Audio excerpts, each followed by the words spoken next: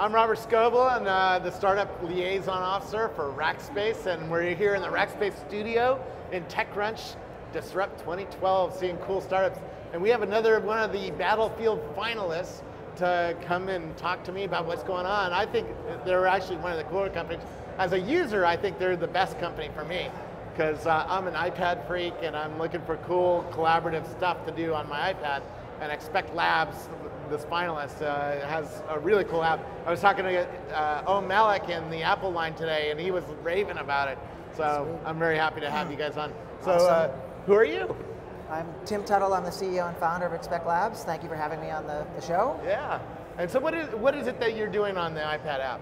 So I'll take a step back. So the app that we're launching, that we're demoing today, is an iPad app called MindMeld, which is the first, MindMeld, the first voice and video calling app that actually understands what you say as you talk, and we use that information to automatically find relevant information so that it's at your fingertips in case you need it. Okay. But as a company, what we're building is really a platform that's designed to be able to power language analysis across lots of different applications. So what this platform tries to do is understand, first of all, it tries to pay attention to what's happening in your life, and then passively listen to conversations that might be taking place, understand them, and use that to get a better sense of what information might be relevant, and then show it to you if you want it. Okay. So that's what So I'm writing a book on context called The Age of Context, and this sounds like a contextual app. That's exactly what it is. Trying to understand more and more about me as I live with my life and talk to you. And so it's listening to the voice that we're talking. It's listening to the voice. It's combining that with information that we know about you from your social graph when you log in with Facebook. It uses your location. It uses information, so your voice as well as other cues that you give the application when you're using it during a conversation. Okay. And what we're focused on really is how do you get context during a conversation like this?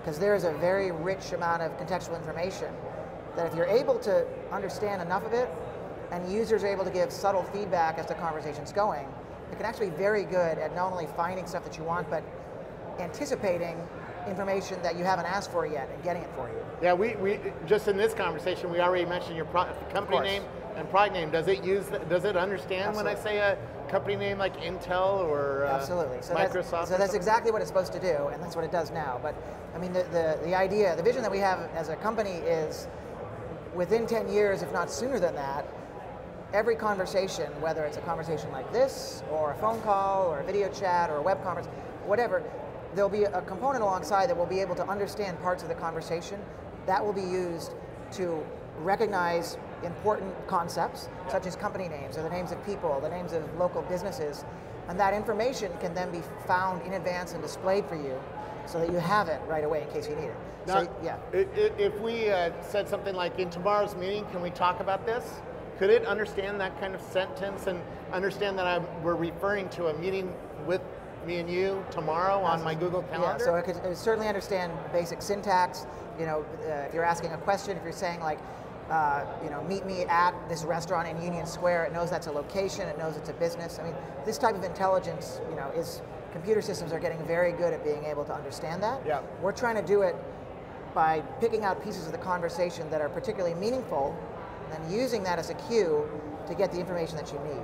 And I'll give you an example, right? So, I mean, we have an iPad app that does this. It displays information as you're talking in a conversation, but you can easily imagine having a phone call where you say to somebody, I'll meet you over at Starbucks. You put the phone down, it will show you a map of how to get there, right? We'll be talking on Skype or FaceTime, and I'll say, oh, I read this awesome post by Om on GigaOM, and it'll show me that article so that I know what you're talking about, right? So this is the kind of thing. And of course, business use cases, we're in a business meeting and I say, what are the Q3 sales numbers? It shows up on the flat panel behind us. Sounds a little like science fiction, but we're going to start seeing these apps now, and 10 years from now, they'll be everywhere. I think we're going to see a bunch. This is why I'm writing this book, because I'm noticing the world is shifting from the age of social, which brought us some really important companies, Facebook, Twitter, LinkedIn, Zynga, stuff like that, to the age of context, which is going to bring us all sorts of contextual things. You know, the Google glasses are going to be like this, Absolutely. right? We're going to be talking, and the glasses are going to be showing me Exactly. stuff. And so the key Are you difference- thinking about these glasses? Well, so this is why we're entering this world where you no longer go to your desk and sit at your keyboard and type in queries to get what you want. Yeah. Your devices are with us, whether in your glasses or whether on the tablet on your wall or the panel on your wall or the table in front of you. These devices will pick up on all these cues, and they'll need to because we'll no longer be comfortable with, we'll no longer be patient enough to be able to spell out the exact query that we want to get the information. And so these machines will be smart enough to anticipate, listen, pay attention, and they'll work great, I think, to get the information that we need. Is there any way to explicitly talk to MindMeld and say, MindMeld, can you pull up a chart of how many times I've been to a Chinese restaurant in the past month? So there's versus Mexican restaurants in the past month. Yeah. So the thing we're doing is we're listening passively to everything, but at all points in the conversation, if there's something specific, you can say, you know, show me a map to, you know, Blue Bottle Coffee, or how do you talk to the system? So you can, since it will pick up things in the normal conversation, it will pick up things like that. And one of the things we've built in is a way to sort of just give it general voice commands. They're very basic right now, but there's no reason why. Maybe we should see it in action, right? Well, so we have a video of a screencast of how it works. Yeah, let's see it in action. Tiffany, can you move so I can see the screen? Yeah. Okay. Yep.